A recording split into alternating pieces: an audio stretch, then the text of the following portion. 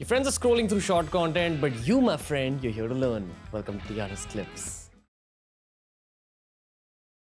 At least in our city, Mumbai, and I probably also speak for Delhi, Bangalore, because I see a lot of adult acne there as well. Yeah. In all the metros, there's too much adult acne. I travel around the country for work. When I go to tier 2 and tier 3, there's lesser adult acne. Why is this happening? Is it because of the air? Is it because of the food, the water? Because it can't be as simple as city people smoke, drink, and have a wrecked sleep cycle. There's got to be something which is not controllable by city people. Like, I know some of my healthiest friends who are dealing with a lot of adult acne. I'm glad you brought that up. Why is your healthiest friend dealing with adult acne? There could be 2-3 reasons, which I've always seen the most healthiest fellows coming with adult acne. One, either they are on protein supplements, which in excess cannot be digested by the body, in an absence of carb cannot be digested by the body. So it becomes really difficult, and that excess protein is inflammatory. So it's counterproductive to your body. That's exactly when you have acne on the back, acne on the face, all this happening. That's number one. If you see a smaller town guy who's also exercising, like my cousins in Mangalore are all buff, Shetty buff guys, but they're all eating regular food to get that protein. They're not pumping in protein powders. That's what they do here. That's number one. In a lot of, like you said, the media guys and the healthy girls who get adult acne, I have seen the main thing is excessive dieting, zero fat, zero carb diet, and the so-called keto diet and intermittent fasting, not meant to your body because it disrupts your hormone cycle. You end up literally, there are people who come with not even getting periods. So that level of disruption to the hormone is happening. Obviously, there's going to be acne. Obviously, it's going to pop somewhere. So therefore, you see more. But obvious, like you said, metros, there is pollution, there is sleeplessness, there is addictions, there is blah, blah, intoxications, XYZ. Along with it, it's stress. Simply stress of looking good. So let's not look at stress as this, major I'm an achiever and I have 8 hours of working and 20 hours of something else. Simply stress of turning out well is a stress. I see young adults going through the stress and mamas bringing young adults and saying, I don't know what to do. She refuses to meet people because there's acne. I'm like, it's acne. It's fine.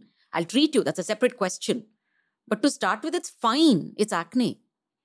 So the stress of looking good today, I think, is half the stress. Okay. You've given me 10 tangents to take you upon. So I don't actually know where to go with the conversation, but I'll probably go in the direction of myself. Okay. The one thing I figured through the show by talking to a lot of doctors, even like we've had people like Luke Coutinho, we've had health experts as well. I've realized everyone's bodies are different. So true. And a food that suits someone may not suit another person, which is why you'll see someone eating lots of cheese, drinking lots of milk, and it's fine, their skin is glowing. And another person who has even a cup of milk or a little cheese, they get a lot of acne just because of that. I think that's the primary thing I've learned about skincare, that everyone's skin is different and it will get affected by your diet. And as an adult, if you're dealing with adult acne, you have to figure what foods work for your body and what doesn't, and probably what diet works for your body and what doesn't. Have I said something wrong medically? No.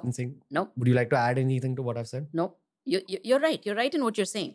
All I want to say is you're talking still about physiology and pathology, all of that coming together, microbiology, all of this coming together, since we're talking science. I will tell you there is variation is something as fixed as anatomy in us. It's linear, right? Here there are 10 things which are influencing, like you said. There is food, there is lifestyle, there is another one, there is somebody coming from some region, somebody knowing to digest something else. All this is coming. Anatomy, which is more like linear, there is so much difference. Like I'm an expert with face. For example, if you cut up my face and your face, the facial artery, which is supposed to have a course like this, is different in you and different in me. And there's so much percentage which is like this, so much percentage which is like. So that also is so much varying. How can you expect 1 million things that is happening to be consistent? No two people are the same. So when I said that different foods suit different people, what you're chipping in and saying is that, yes, because even though we're the same species as human beings, every human's anatomy, when you actually cut up the body, it's fully different. No, so I am saying something as linear as anatomy is different. But if you're sticking to food, let me make it more simpler. So if you're sticking to food, for example, you and I both have a cup of milk, right? You are Punjabi? Yes. Okay. So you have been born in North India. You have understood, your system has understood digest wheat, digest probably chana. I am a South Indian. My system does not know how to digest that. So innately, my system knows to digest rice. I won't put on weight. I eat rice every meal. I don't put on weight with rice. But you may put on weight with rice because my body knows how to digest and use it to my best possibility. 2, gut bacteria. Your microbiome is very different because you've had coffee, I've had tea, for example. You've had antibiotic yesterday, I am against pills. Various things might have made your microbiome different than mine. And again, microbiome is very important for you to digest what you're break up what you're eating. That is different. Everything is different. The way you may boil is different than the way I may boil. The cow that you're using is different than the cow that I'm using for the milk. You may put something in the milk, I may not put anything in the milk. So there is so many variations. Genetically, you may be getting acne. I may not get acne at all, no matter what I do. You may have your oil glands bigger, different. I may have oil glands differently. Your hormones are different. Mine are different. Nutritionally, certain vitamins and fats are different in you, different in me. So there's n number of variation. That is why a glass of milk to you and a glass of milk to me will never be the same and will never give the same. So as a doctor, when multiple personalities are walking into your clinic, how do you even begin if everyone's so different? Yeah, so that is where a detailed consultation is important.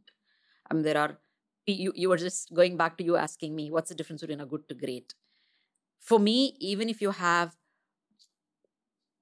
a demand for your time, I still don't see more than 22 to 25 patients in a day, and I work from 10 to 6 with no break, with like a 10-minute break. I give a lot of time to each patient. I see the patient myself. I do have doctors working with me, but I will still be the one asking you, what is your name and age? So I will literally take a detailed history. That is where I differentiate you from another.